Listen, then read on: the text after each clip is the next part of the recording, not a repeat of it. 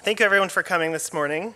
Today I'm going to talk to you about outer space and how the mysteries of the universe can help inspire children to write better. Many scientists and authors have tried to capture the vast hugeness of space. Carl Sagan was very fond of describing it in terms of billions and billions of billions. But I think Douglas Adams, author of The Hitchhiker's Guide to the Galaxy, really hit the nail on the head.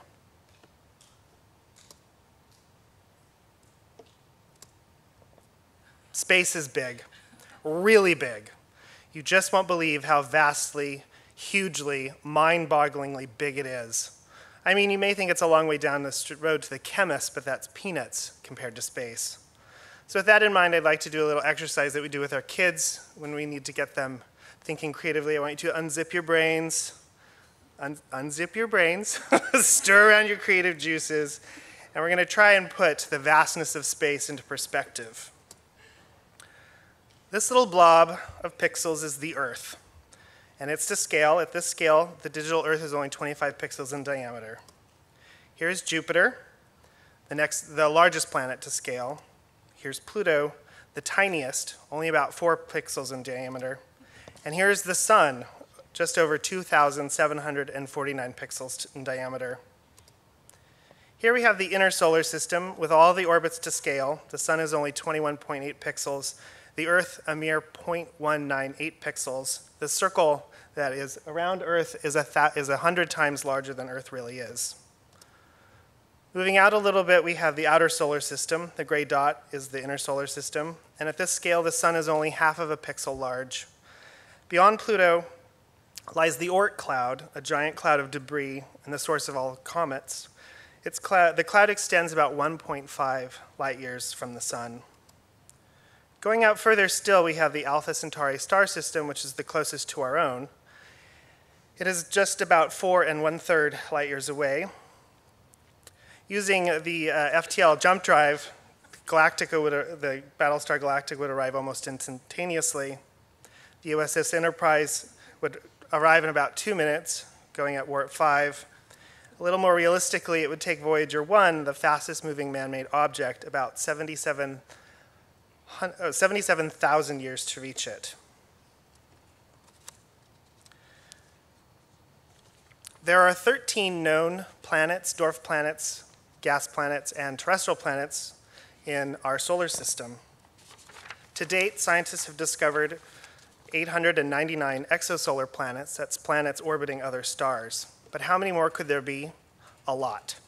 The Kepler mission, which discovered 132 of the confirmed planets and over 3,000 unconfirmed planets, has surveyed just 1/4 of 1% of the night sky. Getting bigger, the Milky Way is about 120 light years in diameter and contains between 100 and 400 billion stars. There are an estimated over 2 billion galaxies in the universe, and the observable universe is just over 93 billion light years in diameter and getting bigger every second. And as we already mentioned, because of the immensity of space, it takes forever to get anywhere. But consider this, when you are standing still, you're moving very fast. As a point of reference, the speed of sound on Earth is 768 miles an hour. At the equator, the Earth rotates at 1,070 miles an hour.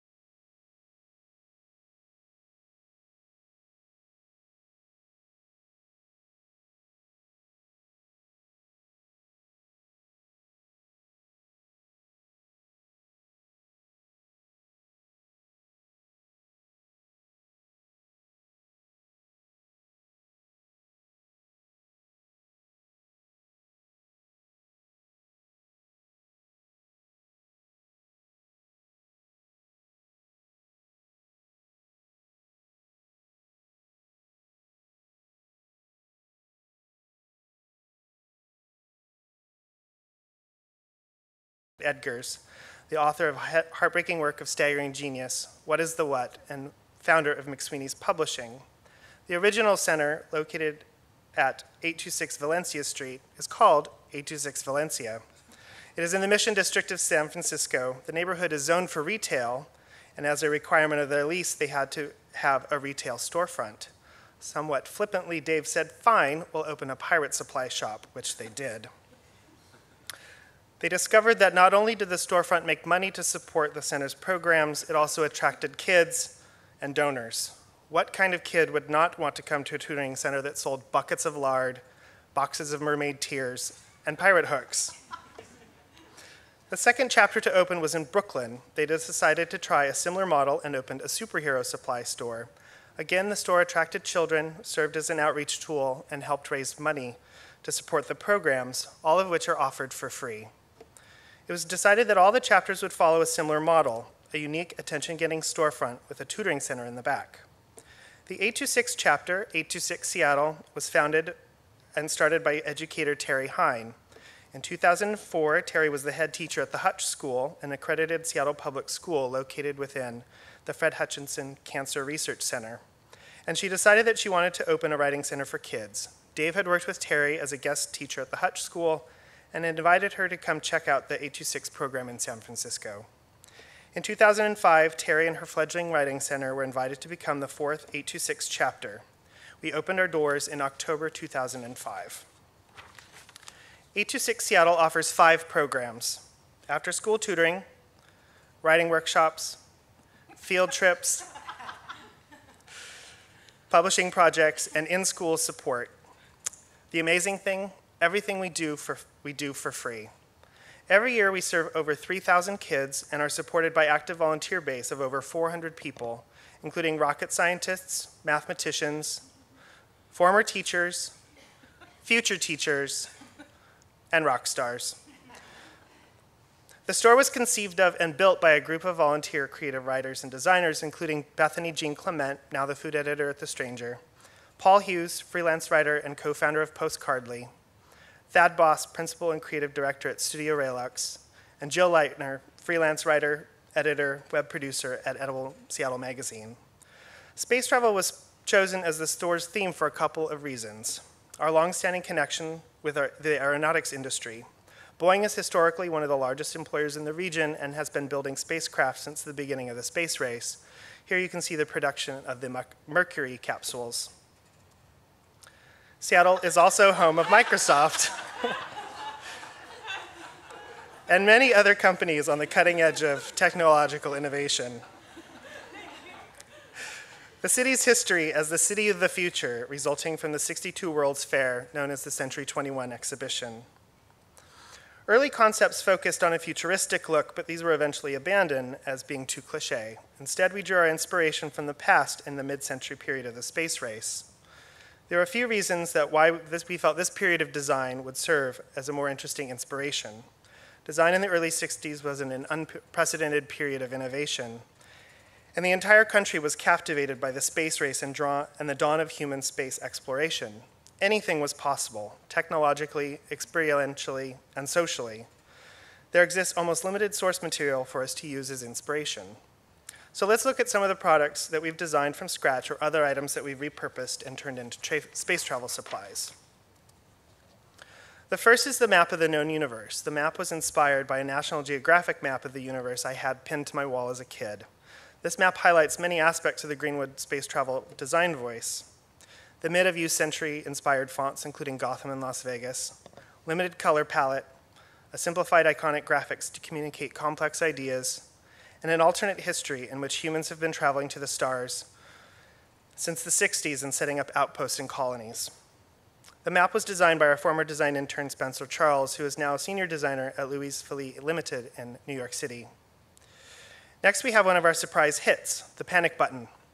For this item, we created an entire company and brand from scratch, Panic Industries, influenced by this Collier's Magazine advertisement by Lester Beale. Here we have our cherry-scented diversion deployment system, which is a smoke ring gun, inspired by the many toy ray guns popular in the 50s and 60s. Here we have our line of baby clothing, Little Baby Sputnik, inspired by the beginning of the space race and featuring the first satellite in space, the first man in space, and the first woman in space.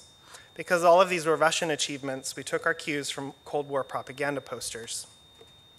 These 3 items were designed by another former design intern, Julianne Bork, who now works at Mint Design in Seattle. One of the most recent additions to our catalog is our line of Captain T. McGillicuddy merchandise. Captain T. McGillicuddy is the store's mascot and serves as the voice for all of our promotional materials. The concept was inspired by early space heroes like Tom Corbett, Flash Gordon, and Buck Rogers. Here we brought the captain back to his comic back roots. Illustrator and former design intern Elaine Lynn created a series of short comic panels highlighting some of his regular adventures, and all of them involve cats. These are just some of the examples of our product line. We have over 350 items stuffed into our small 500 square foot store and our website, thegreenwoodspacetavelsupply.com. Now I'd like to share some of the ways that we use the space theme is integrated into 826 Seattle programming. In order to get to the center, you have to walk through the store and approach the atomic teleporter, which serves as a gateway into another world. It may look like a simple rotating darkroom door, but it really transports kids into a whole new world.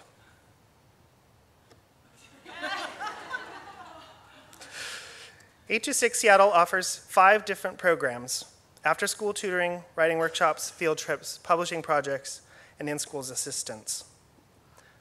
After-school tutoring is pretty straightforward. Kids come and do their homework with the help of our volunteer tutoring staff. What do they do when they're finished and waiting to be picked up? One thing they can do is pick up the Stop and Jot notebook and complete a quick writing exercise.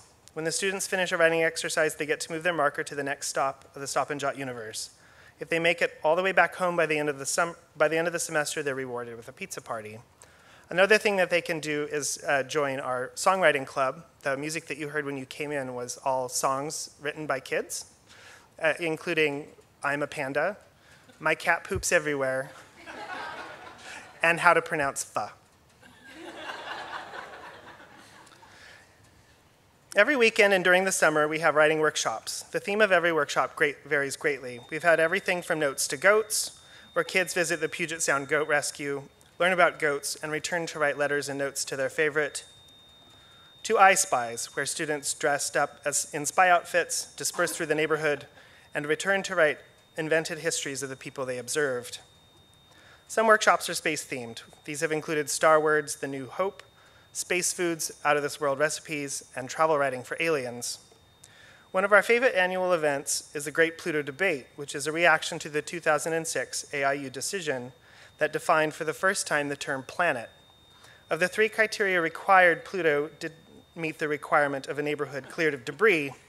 As a result, in the eyes of the Astronomical Union anyway, Pluto is no longer considered a planet. We have been protesting this injustice ever since.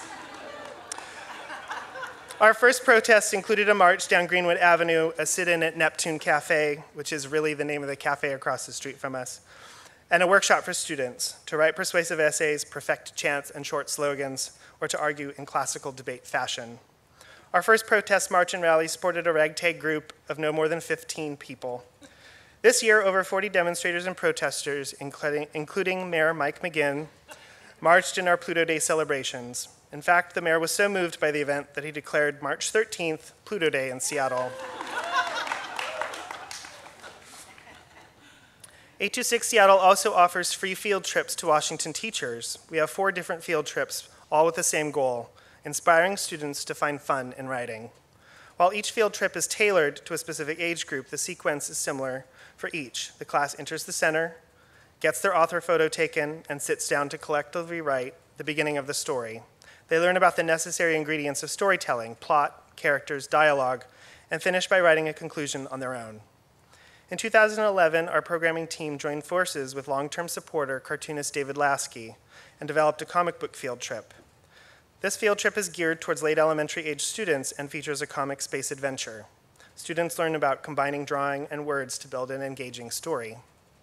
In 2011, we were approached by Curtis Wong, principal researcher at Microsoft Research. His team was finishing development on a breakthrough technology called Worldwide Telescope. This software, available for free to anyone, stitches together millions of images of outer space into a seamless interactive experience. Think Google Earth on a galactic scale.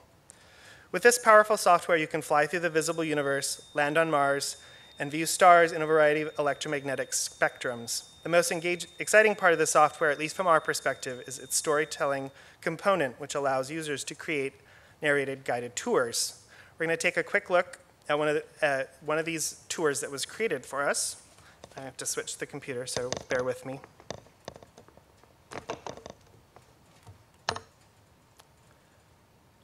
All right, we'll forgo the tour.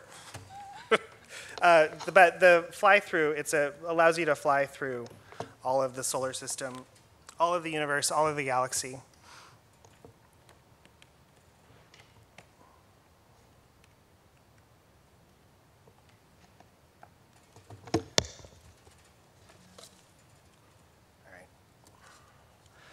So in the workshop that the tour was created for, students wrote short science fiction stories. They describe these stories to astronomy students at the University of Washington Astronomy Department. The students then read and recorded their stories, and in the most exciting part of the workshop, students viewed their narrated tours in the UW Planetarium. As one of the students said excitedly, "It's like I'm up there in the sky." We've also used the Worldwide Telescope as the foundation for our Strange Adventures in Infinite Space field trip. In this field trip, classes use a pre-designed Worldwide Telescope tour as inspiration for their own science fiction adventure. They learn about second-person present tense narratives, observations and inferences, and brainstorming details to add richness to their story. Like many of our field trips, they start as a group and build the foundations of the story. They then break into smaller groups and continue writing the narrative to a cliffhanger moment. They finish by writing the conclusions of the story independently. All the while, volunteers are dropping the narratives into a chapbook template filled with all sorts of visual details and information. Some true, some not so true. The chapbooks are printed and assembled, and each student leaves with their very own book. These are just some of the examples that we use the theme of outer space, enters our after-school tutoring workshops and field trip programs. I count myself lucky to work at a place like 826 Seattle. It's not everyone who gets to say that they work at a space travel supply store, but more than getting to satisfy my inner nerd, I think that the work we do is fundamentally important. Let's face it, the American education system could use a little help. Research shows a strong correlation between arts education and the ability to problem solve, think critically and creatively, and deal with ambiguity and complexity. The arts include everything from creative writing to music, visual art to drama. Unfortunately, over the past several decades, as budgets shrink, the arts and humanities have started to disappear from curriculums. Indeed, schools are focusing on subjects and skills that are easier to test and methods that do not actively encourage creativity. By many metrics, the current structure of the American education system fails to capture and retain the attention of students.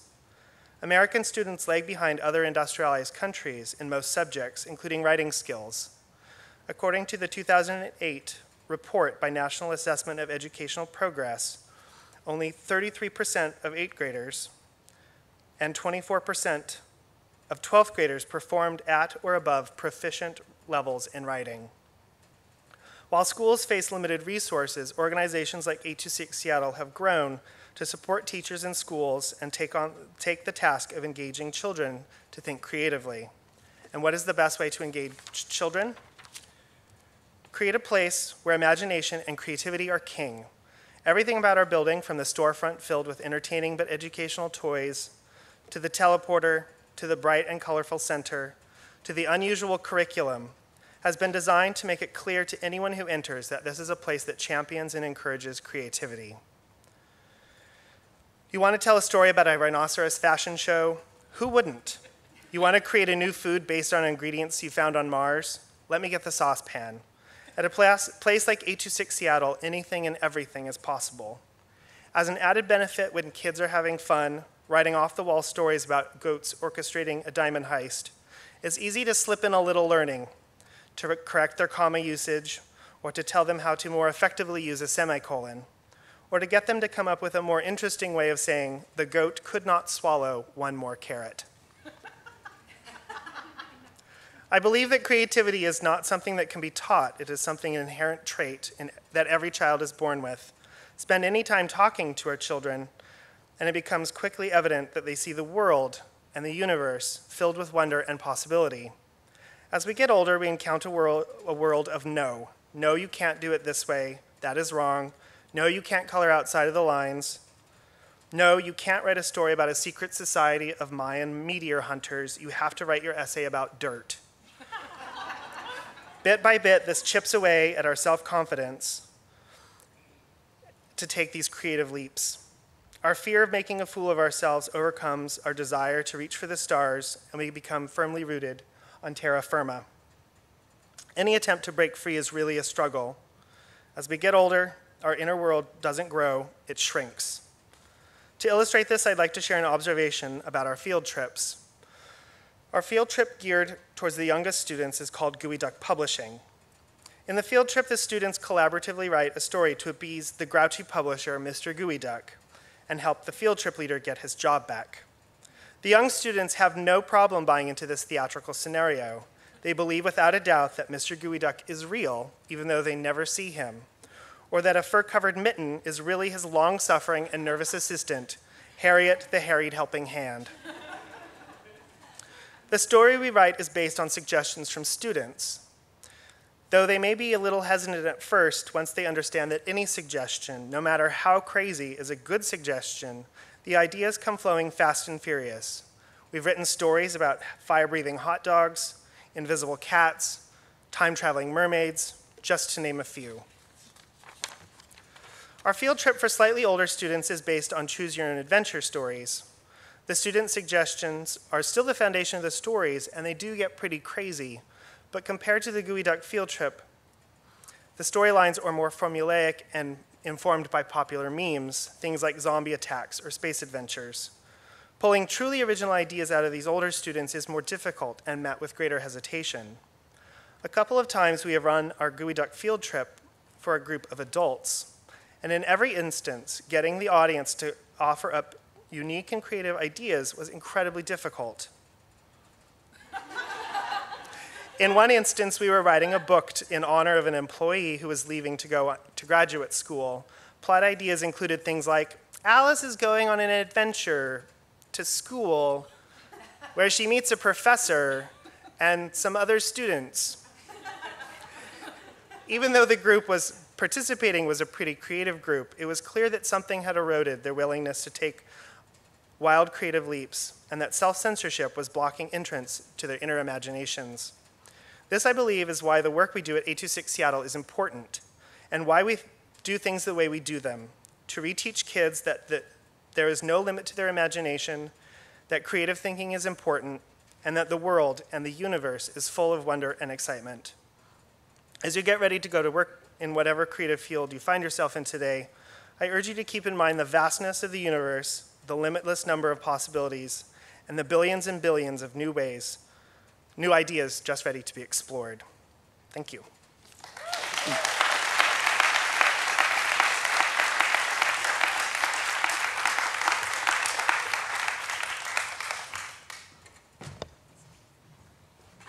All right.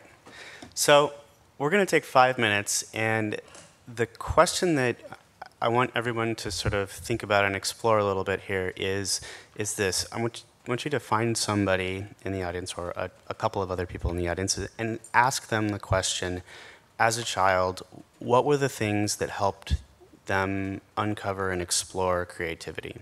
The kids at 826 are incredibly fortunate to have that as a resource, and I'm curious to hear you all talk a little bit about you as kids growing up. What helped you get to sort of where you're at now? So let's do that for 5 minutes. Not a big commitment. And then we'll get back into Q&A here.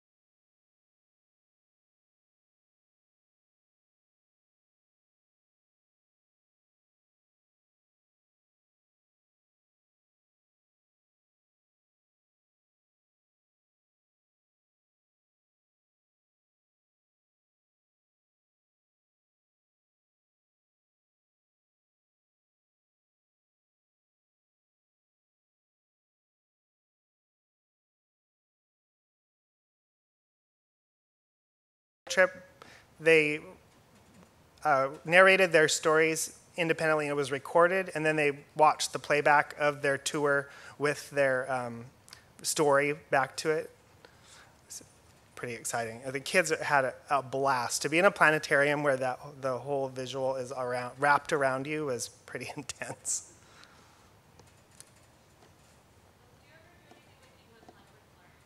A lot of our students that come to our center are from immigrant families. So a lot of them are English learners.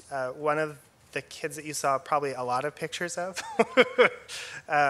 is totally blanking on her name. Edom has been speaking English for about a year, and she wrote the song, the friendship song, which you probably couldn't hear too well, but she was up on stage with Ben Gibbard and the other child performing the friendship song. And so we do a lot of work with kids who have just moved here, and we do a lot of in-schools work where we go to help teachers who are also English language learner teachers. We don't have a specific curriculum for it, but it gets wrapped into everything that we do.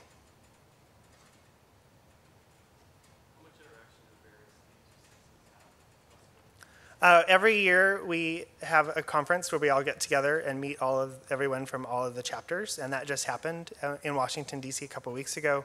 And then each department kind of talks to their related department once or twice a month. And then we also email each other all the time and ask for feedback and what works and what doesn't, and ideas and resources.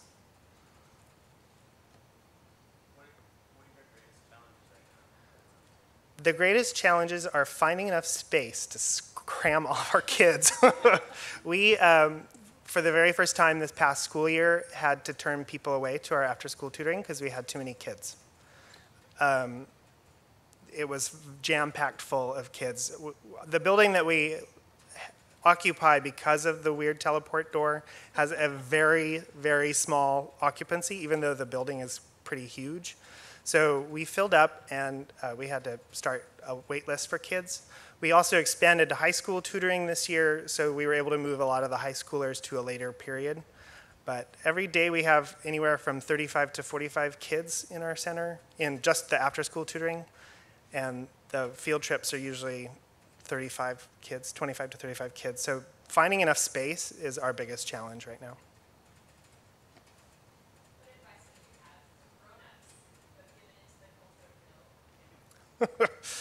Oh boy. Volunteer at 826. Yeah, there you go. It is refreshing to be around kids who really don't have any barrier to, and they will say anything, and they will do anything, and they will think that anything is possible. And for people who kind of get stuck in that rut of being around other adults who are very no-oriented, being around kids can really be a weight lifted off your shoulders. And also, stop. I mean, there's no other advice except to stop doing it. Say no to no. I'm curious what you think, with the ability to digital media and stuff for kids these days, do you think it helps or hurts creativity, like for kids? I think that it can be a double-edged sword in a lot of ways. When a lot of the kids that come to our center don't have access to technology at home, so when they have access to technology at our center, they get very excited, and they create some really cool things. When we first opened, we got a bunch of laptops with cameras in, which was new at the time, and we had a kid who every day would come and make a little stop animation story, a little movie. And then we also get there's a lot of games to play and a lot of time to waste on the internet. So I think it's a great tool if kids use it correctly. And it seems like in the beginning when you had the zoning restrictions or the original one with the pirate store, does that provide any challenges in terms of now you have to manage a full retail store and do the program? How do you manage both of those? They hired me. I managed the retail store, so we had to hire a whole extra staff person, which for a nonprofit can get really expensive and it's a little trying. So when I first started, I only did that half-time, and my other part-time job was organizing events, coordinating events.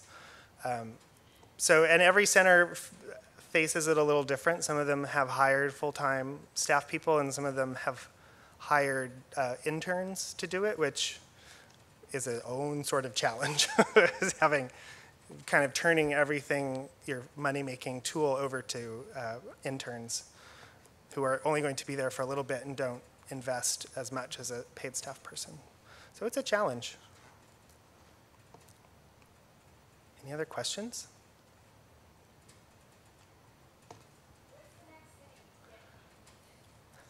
That's a good question.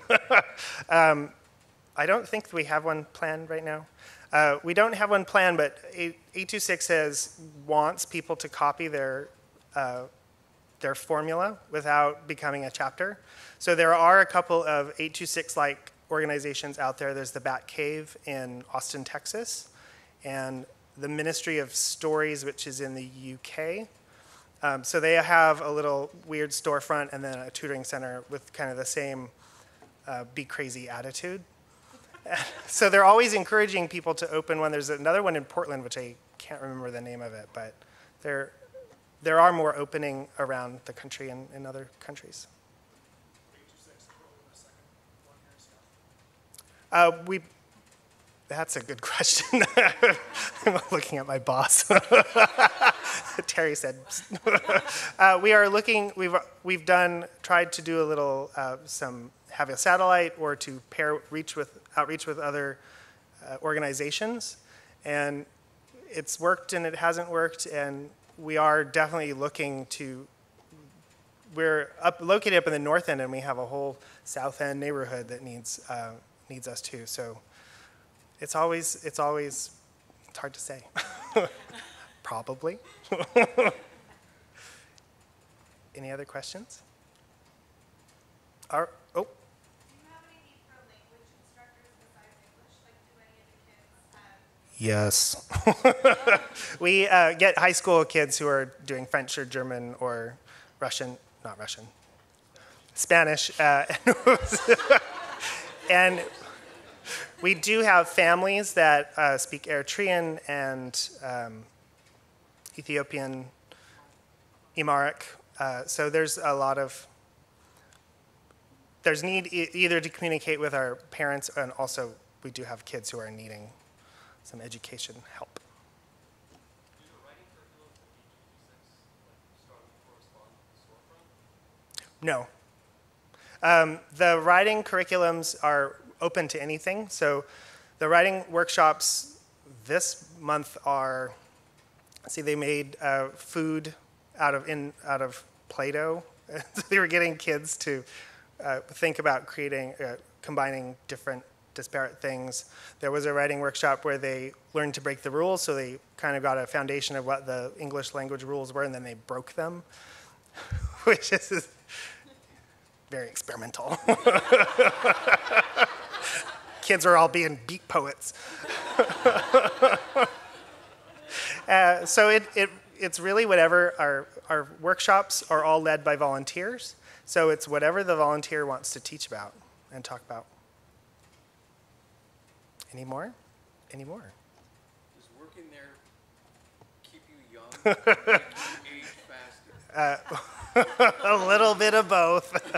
I am a pretty immature person anyway, so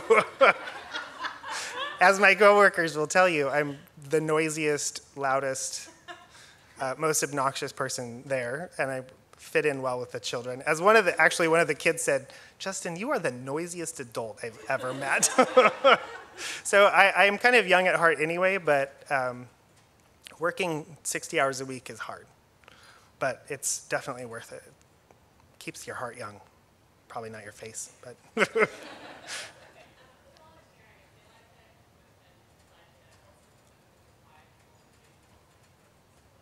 So to volunteer, go to our website, fill out the form, and you'll be invited to an orientation it's a little hour-long orientation about all that we do. And usually the commitment depends on the program. So tutoring, we ask for a 3-month commitment. Workshops, writing workshops, you should have a writing or a teaching background, but you can also assist, and that is whenever we need help, so that workshop is generally 2 or 3 sessions.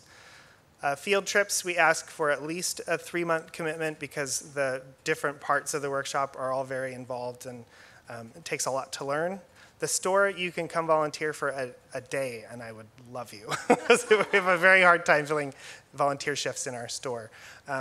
So it all depends on your availability. We're pretty flexible. I'll take you and then you. I was wondering, so it seems like you do a lot of writing around books or publication. Do you do any script writing or screenplay? Yeah, we've had a writing workshop that was using improv to write little scripts. We've had songwriting. We have had. My staff is mouthing stuff to me. We had a book of plays. We have one available called In Our Hood, which is what they wanted to write about.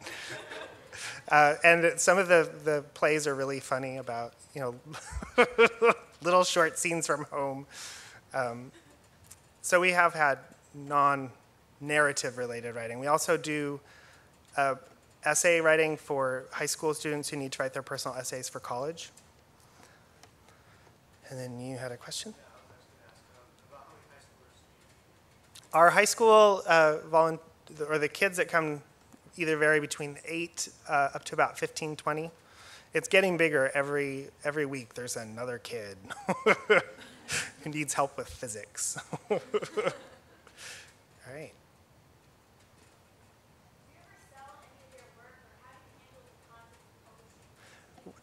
The one thing that I didn't talk about was publications, and we do wrap a lot into little chapbooks that we sell in our store. And then we publish an anthology every year called What to Read in the Rain. And the What to Read in the Rain book combines adult writing. So we go out to local authors and ask them to contribute a story. And then we also have a lot of student writing. We put it into an anthology, and we sell these anthologies to hotels and ask them to put them in their room on the bedside table, so visitors who come to Seattle can take home this book with kid writing and adult writing. And it's usually theme related to rain or the Pacific Northwest, travel, location. So we publish that anthology. We also have a magazine called The Genesis, which we publish online, and we also have a couple printed copies. And it is a requirement of an 826 chapter to publish annually, so we do have a variety of publications that we do every year. And they're available at our store or on our website. All right. Anyone else? All right. I think that's it. Thank you very much.